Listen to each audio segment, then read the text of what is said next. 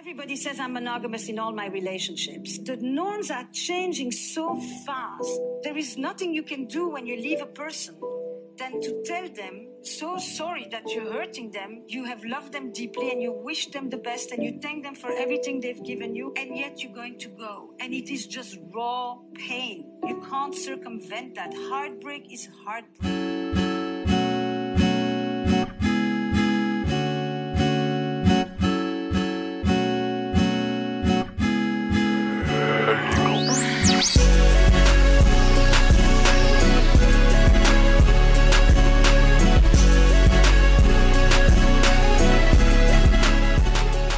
So what's good, homies? It's your man, Dr. BOA. You know, we talk a lot about modern marriage and how it compares to traditional marriage. And when we are honest about it, we come to the realization that the modern marriage that is being perpetuated as a remnant or a replication of the old school marriage, the traditional marriage, doesn't work. Now, men keep always perpetuating that you have to make these women honest. You got to marry these women. You got to keep on marrying them, man. That's what's wrong. The problem isn't that men aren't marrying women. The problem is that women don't want to be wives. And I'm not saying that they don't want to do that because they're trying to be mean to men. There are just more benefits to a woman being single than there are to a woman being married in this day and age. Now, when I say this, men always say, well, you're destroying relationships. You're trying to destroy a relationship. Destroy what relationships? Relationships have been destroyed way before I came along. The bottom line is women of today don't see the benefit of being married like their grandmothers and great-grandmothers did. And just to be honest with you, those benefits aren't there for either men or women.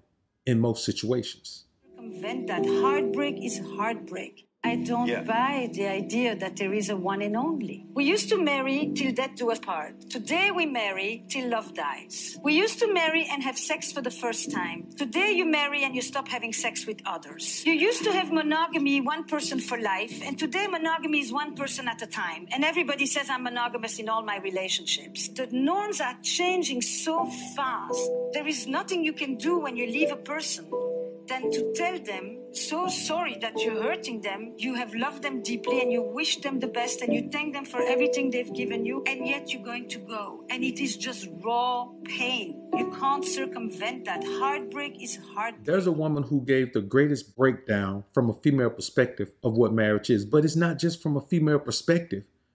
It actually defines what the modern relationship has been reduced to. No one goes into it with the expectation of honoring those vows. It's just, okay, we're going to try this out. If it doesn't work, we're going to go get a divorce. Divorce is not a last resort anymore. Divorce is the first option in most of these situations. That's why the law demands in some places that you go and have marriage counseling before they'll even grant you a divorce. Because they have to, because if not, people won't even try. So I ask you, men, what's the purpose in doing that? Anytime that you have been with one person in a relationship, in a so-called relationship, and talking to someone else or preparing to leave them or having a male friend or having any of those things are the same thing as being non-monogamous. The reality of the scenario is this. Marriage only works if a man is providing, protective, and a woman is at home being submissive, taking care of family. That's what the traditional structure of marriage was, especially in this particular society. But women don't want to do that anymore. Let's take a look. This is probably reason number 500,000 of why I'm going to be single for the rest of my life. And I'm fine with that. I don't want to do anything for you. I don't want to cook for you. I don't want to clean for you. I don't want to be your secretary and set your appointments and chase you around and make you go because of your health. I don't want to pick up your socks for you. I don't want to be one of those people who comes on TikToks and makes funny videos about how you can't do anything for yourself and men do the darndest things and everybody's in the comments like, yeah, my husband does that too. My boyfriend does that too. Fuck that. I want to be with somebody who is an adult, a fully functioning adult. It's been proven time and time again that men are the ones who benefit from marriage and relationships because we get in them and we do everything, and they just get to sit back and receive everything from us. And then as a treat, they might do something for our birthday or for Mother's Day. Men get to exist in relationships and just receive. Why can't we exist together? And if we do nice things for each other, it's just organic. It just happens. But it's not the expectation. It's not something I have to do because I'm the woman. When I come home after a long day, I don't want to cook either. I don't want to do shit either. Why can't we flip a coin to see who cooks, or if we order food, and then whoever cooks, the other person cleans? Why can't you pick up after yourself? Why can't you set your own appointments? Why do I have to be your secretary? I'm not working for you. I'm not working for you. I have gotten so lazy. I'm not doing anything. And then there are men who will say, well, then what are you good for? What's the reason why someone should be with you? You're proving my point. You just want to be with somebody to do everything for you. I want to be with a fully functioning adult male who we can come together and exist together, do fun stuff together. We take turns. We pull our own weight. And that seems to be unreasonable. That's asking someone to be an adult is unreasonable. I don't even want a cat. I don't even want a pet. I have a plant. I'll be a plant lady. I will be happy. I will not take care of a grown person. I won't. No relationship matters except marriage. If that isn't your wife and this isn't your husband, your relationship is trash. And I'm not talking about legal marriage. I'm talking about if you two don't see one another in that light and plan to live that way, plan to be that way, then y'all just traipsing around, indulging in some harlotry. You understand? That has nothing to do with being in a true and honest relationship. And the problem is most people in this society don't want to accept that that level of engagement is gone. It's dead, man. There was a time when marriage was the first time two people were intimate. Now, in marriage, people stop being intimate. People have been intimate so long before that people just stop being intimate.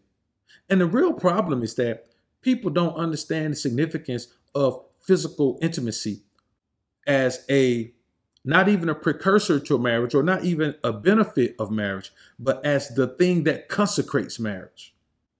The problem in this society is that people make vows that say, till death do us part, and people just stay in it until love dies. What I've heard, man, is that people fall in and out of love several times over the course of a long-term marriage because love is a fleeting feeling. It's a fleeting emotional state. Everything has to be perfect for love to work. Any little mix-up or any little hiccup in life, man loses his job, he can't love his woman no more. He too stressed out about his job. You understand what I'm saying? Woman going through a tough pregnancy, man, she can't love her husband no more, man. She too busy trying to battle through a tough pregnancy when every day she regretting that she even got pregnant. And then you get in situations where people don't want to be into the routine of marriage.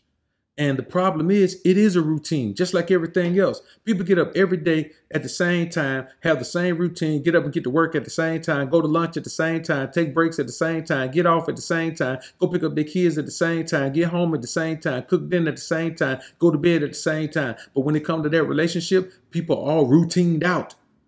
So people don't have that to dedicate to it. Now, see, the reality of the situation is that we're in an environment where you have to think about the end result. When we talk about these divorce statistics, yeah, guys try to deny that they exist, but yeah, you should deny that they exist if you just got married. You know what I'm saying? If you just got married or you're about to legally marry a woman, man, yeah, you probably need to be on the side of the fence that says those divorce statistics aren't real, because you can't accept those divorce statistics as real and then still think it's a logical decision to go get married. So if you're a man that's going to legally marry a woman right now, you have to look at those divorce statistics and figure out a way to convince yourself that they're not real. They're not authentic. Otherwise, you're a fool to go do something that has such a high failure rate. See, here's the real problem with this. After all the investment of time, effort, and energy is thrown away with only an "I wish you the best" and the internationally accepted lie, "I will always love you," that's all you get. When it all boils down, all you're guaranteed is the experience of being married, but not the experience of staying married. And it's not just in America. All over the globe now. Are these cultures that we have, always said, "Hey, man, you go get you a woman from here"? No. This Americanized mindset is transcending all demographics now. You don't believe me? Take a listen to this. Marriage does not complete a woman. Repetition. You've had it over and over and over. Are you married? To even talk, "I'm not married." Shut up. It is not marriage that completes a woman. If you are an incomplete woman, you will meet and marry an incomplete man, and you will have an incomplete marriage. Don't let society define how you feel about yourself. That you are not married does not make you inferior. That you are married does not make you superior to anyone that is not married. It's a calling. And stop oppressing me with your marriage. Now tell me I'm lying.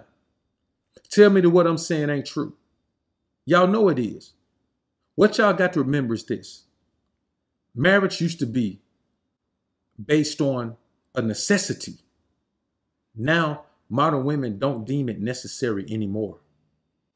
The majority of the times when a woman want to get married, man, she want to do it because it's traditionally accepted in her family. She's doing it for the approval of her family, man. Now, if her parents are married, yes, there's a chance she may truly believe in it. But when the last time you met a woman, man, whose parents were still married? I'm not talking about one of them married to a new wife or a new husband. I'm talking about her parents, her father and mother still together. It's rare. It's rare. If they're still alive, of course, but it's rare. See, here's the thing. Love is a fleeting feeling. And the problem with it is it only lasts forever when a man falls in love with a woman. The way you fall in love with a woman, she'll never fall in love with you like that in return. A woman loves the way your love makes her feel. She doesn't love you, but she loves the way your love makes her feel. That's why she can move on so quickly. If anything changes, it's not that she doesn't care for you the way she did before. It's that your love doesn't make her feel the way it made her feel before. And where does that leave you? In a situation where you're just going to be experiencing what this woman said. Heartbreak. Pain. I'm going to tell y'all like this, man. Heartbreak is heartbreak, homies. Once it hits you, you never recover. Now, you can not be controlled by it and not have it dominate your life anymore. But what you lose emotionally, spiritually, mentally as a man from heartbreak, from falling in love with the wrong woman, you never get that back, man. You never get that back. And every time you do it, you lose a little piece of yourself. Because as a man, when we fall in love with a woman, we give her everything. We give her the sun, the rain, the moon, the stars, and the mountains. We give her the world. We give her everything. And what do we expect in return? Nothing but her appreciation of that. And like we just saw in this video, modern women don't appreciate it. In their minds, it's nothing for them to appreciate. And I say, let them have it. Now, am I saying this is a fail-safe, foolproof way? No, I'm not saying that. What I am saying is that if you find a woman who is about that life and wants that and is dedicated to that, then fine. You may want to take a chance. But you better look at her familial history and make sure that she's seen that in her life before. Because if she haven't, she just want it for the fantasy of it. You know, the wedding day. She wants to be queen of the world for a day. She wants to hear the song, she's your queen to be. That's what she wants to hear. And after that, she wants to go back to living her single life. Plenty of you men have a wife who's still living her single life. Why? Because you didn't have the wherewithal or either the obedience, discernment to realize that she never wanted to be a wife in the first place. She wanted to be a bride. Like this video on your way out if you enjoyed the content. Subscribe to the channel if you haven't already. When you subscribe, click that notification bell. Make sure your notifications are on so you can be alerted when I upload some more of this real shit. And as always, alphas up, betas down. Peace. Alphas up, betas down is the motto. Simps claiming that they pimps, but they not though. Alphas up, betas down is the motto. Suckers claiming to be players, but they not though. Alphas up, betas down is the motto. Tricks acting like they max, but they not though. Alphas up, betas down is the motto. Betas claiming to be alpha, but they not though. Now I'm not gonna tell you, man, that you shouldn't value your woman at all. A woman does have value, but you can't overvalue her and convince yourself that she brings more value to your life than you bring to hers.